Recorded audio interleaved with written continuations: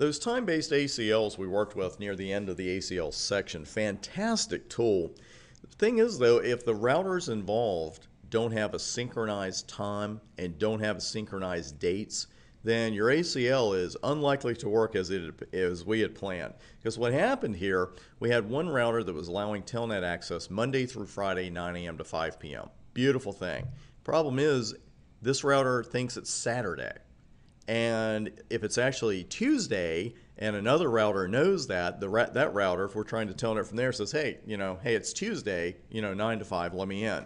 And of course, if it's Saturday, the router on the right, the one allowing telnet, is not allowing telnet. It doesn't matter what time it is because we had tied that down to Monday through Friday. So that's a small problem that can come in when we don't have time synchronization. What are some of the bigger ones? Well, for one thing, our syslog timestamps really need to be accurate and have synced time throughout the network. And you may not have been through something like this yet, and I'm going to show you the syslog timestamps or the console timestamp messages in this video, because what I've done in previous videos is left the timestamps out. I turned them off because I wanted us to be able to concentrate on the message. The timestamps can get pretty long, but I'm going to run them in this particular video and you'll see exactly what I'm talking about. Because what we want, if you take the logs from two different routers and you're trying to compare, okay, this event happened on router 2, then this happened on router 3, well, you can do that if the time is synchronized.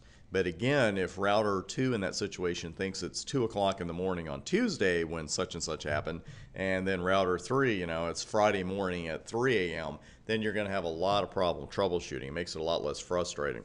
But on a more official manner, then sync time is critical for our digital certificate operation. They're not going to work unless the routers are synced. There are many other security and accounting features that rely on synchronized time throughout the network. So having synced time in our network is not a luxury, it is a necessity. And that's what the network time protocol is all about. It's a simple protocol, was developed decades ago with very few changes since then. And what it does, it allows us to specify time sources for our network devices, whether that time source be another device in our network, our internal network, say a router or a multi-layer switch, or it could be a time source outside of our network.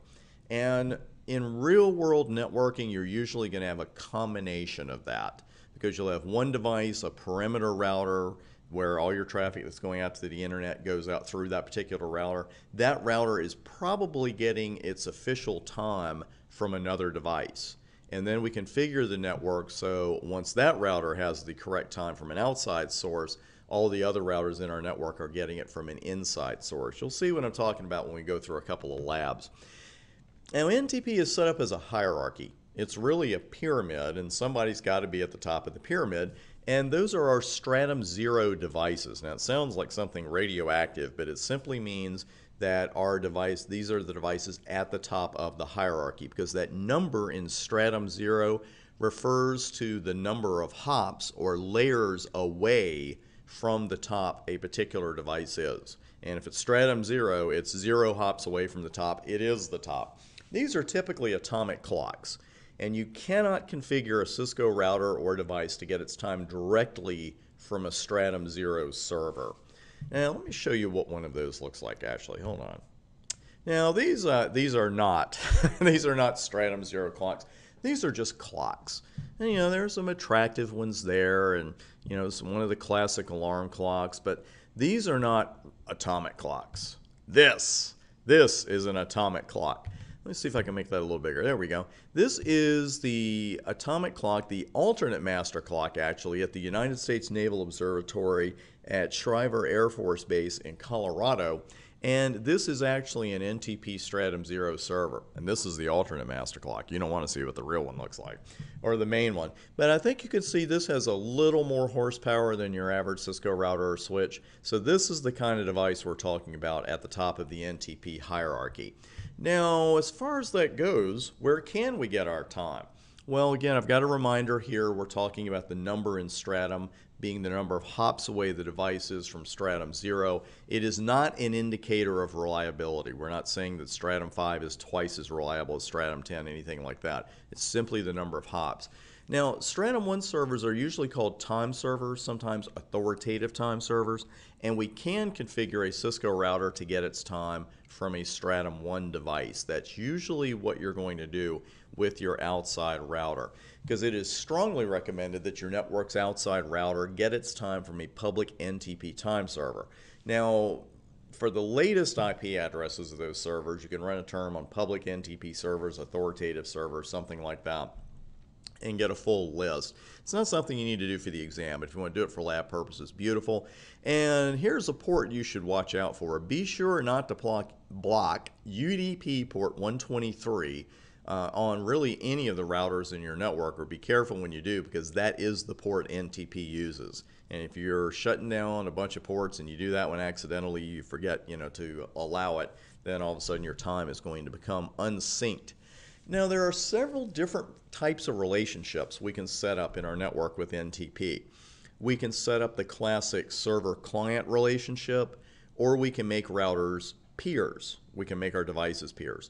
We can also depend on NTP broadcasts, where, say, the NTP server is just broadcasting the NTP messages and saying, hey, hope the right devices get these. And it's up to you and I, the network admins, to make sure that it happens. The first type of NTP relationship we're going to look at and then configure is a server-client relationship. It's exactly what you'd expect. The server gives the correct time to the clients. Not exactly rocket science there. Now, the clients take the time sync message from the server, they set their internal clock accordingly, and clients do not send NTP time sync messages back to the server. We're going to do a lab on that in just a moment, but just want to show you the NTP peer relationship. If we set one of these up, the two devices involved are sending NTP messages to each other. There's a fair exchange of ideas there, and either peer can send time sync messages to the other. So it looks a little something like this. First we had our NTP server in this illustration. It's a multi-layer switch. That is our master. That's the actual command. It sends the time to an NTP client. You can then make that client a peer of another router, and they're going to exchange two-way time sync messages.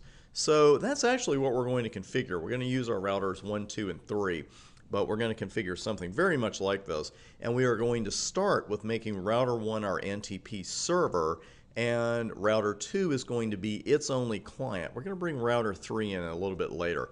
But at the beginning of the very next video, coming up next, we'll get started with our NTP config.